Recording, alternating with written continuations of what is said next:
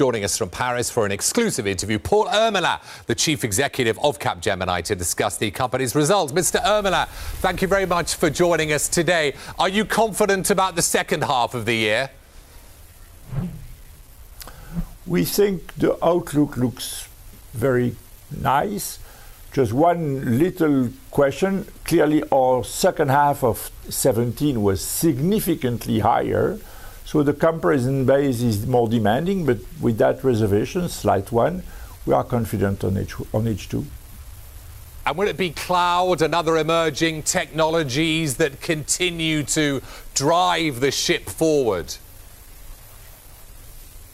First, it's a continuing trend. First, the main factor for us is the fact that technology spend are no longer originated by the IT department, the Chief Information Officer, but by many business executives.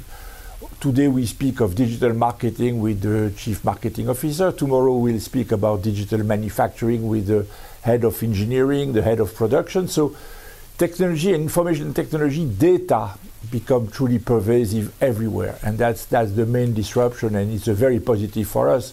Digital and cloud represent now 45% of our revenue. Yeah, how's competition in Europe? We had the Atos Syntel deal. Does that make your life a little bit more difficult in the space? The first point is the Syntel acquisition clearly aims the US market. Syntel looks very close to the iGate acquisition we concluded 3 years ago, in July 15. So it's a sign that Atos follows us in terms of addressing the market with a strong Indian platform. I must confess I understand it because the iGate integration has been outstanding. So I understand what they do. I get the feeling that I was 3 years ahead. So if you're 3 years ahead, I'm sure Atos or Syntel will be looking to see where you go next. Where are you looking when it comes to acquisitions now?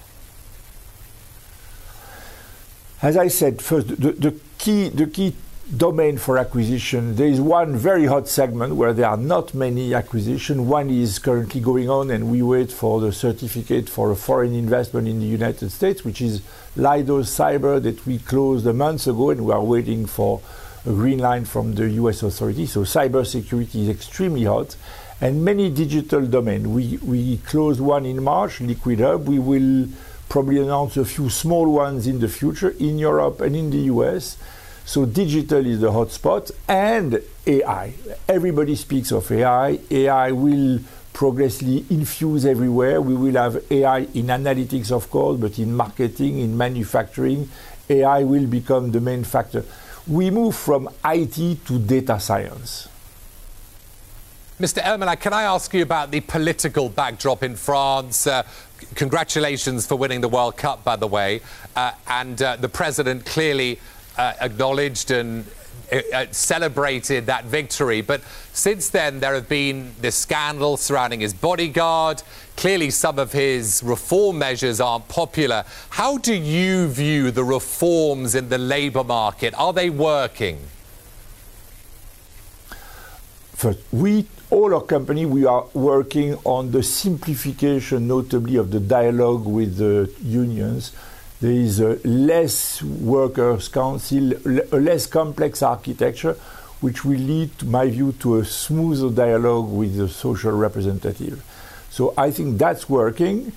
The main point is all these kind of summer, July agitation, we should see what will remain in September, and will that slow down the pace of reform, because there is a big reform about to come on the retirement schemes and an alignment. That's a major one, and we should all wait to see if the current political turmoil will slow down the reform.